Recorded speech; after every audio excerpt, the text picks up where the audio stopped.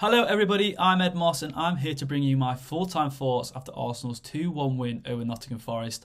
Let's get into it.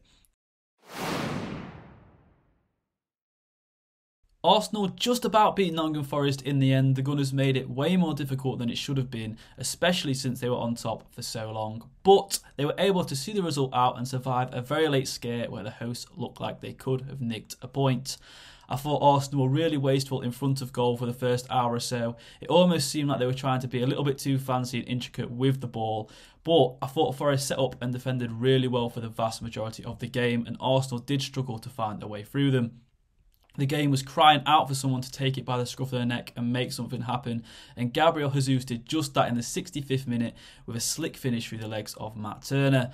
Bukayo Saka then doubled the Gunners' advantage with a lovely curved effort 7 minutes later, and from there it looked like it was a job well done. I think both Jesus and Saka really needed a goal for their confidence, so hopefully they can kick on from here and carry that form into the weekend. Bukayo Saka now has over 10 goals and 10 assists in all competitions for the second successive season, so that shows just how important he's been for Arsenal over the last couple of years. Of course, they never make it easy though, do they, Arsenal? Taiwo Awoniyi scored late on to really give just about everyone associated with Arsenal an extremely high heart rate.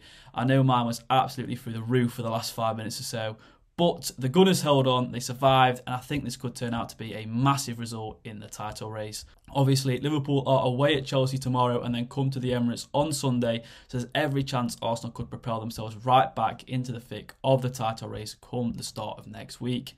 Mentally though, this is a huge result for Mikel Arteta's side. Their history at the City Ground has been absolutely abysmal recently, with this being their first away win at Forest since a 4-0 League Cup win back in 2016. In fairness to Arsenal though, they have only played Forest 3 times in that period. They lost twice in the FA Cup and most recently were beaten at the back end of last season. But I still think Forest have become a bit of a bogey team for the Gunners. They were equally as shaky at home against them earlier this season, and it's certainly one of those fixtures I tend to dread as an Arsenal fan. Anyway, I'm going to leave it there. Arsenal 2, Nottingham Forest 1. A great result for the Gunners. As always, all support and feedback is massively appreciated, and I shall see you in the next one. Cheers.